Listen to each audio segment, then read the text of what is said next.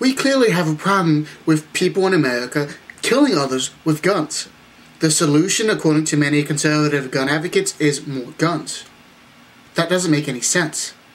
Not to me, anyway. People are saying that it isn't guns that are killing people, it's people. Which they are correct. It is people. It is greedy, apathetic, mentally unstable people who are killing others for either trivial things or for no real reason at all. And some people will point out about the recent situation in China with that guy and his knife harming people. He did harm people, yes, but if he had a gun, or more than one, like the guy over at in Connecticut, he would have harmed and killed many people. People don't understand this. Some people are just saying, yes, people have been killing people since the dawn of time. And no matter what, people will always kill others. Guns are something that are used by us to kill others with. The more guns we have, the more ammunition we have, the more we are able to inflict harm on others. It's not that hard of a concept to understand. The guy, Adam Lanza, I believe that's his name, killed himself, 20 children from the age of 5 to 10, his mother, and several other colleagues with guns.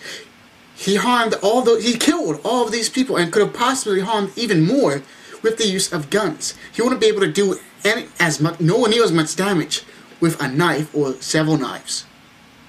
It is the guns that have harmed people.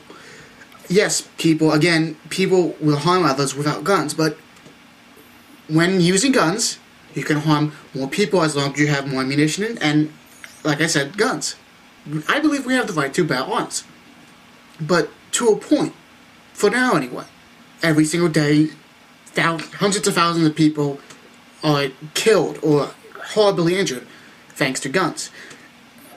Let aside all of the other reasons why people are harmed, including starvation and disease, guns. It is guns. People should understand this. I just believe we need stricter gun laws. To a point. Just a little bit, just to a point. Because guns, depending on where you live in the United States, this is just for the United States. Depending on where you live, what state you live in, the state laws, how old you are, what type of gun and everything, and whatnot, determines on how fast and what kind of gun you can get.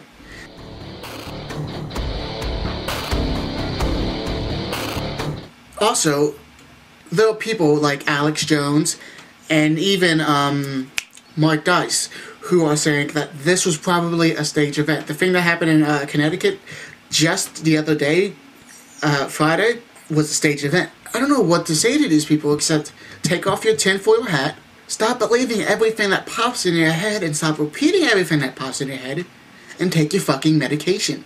Okay? It's other nonsense.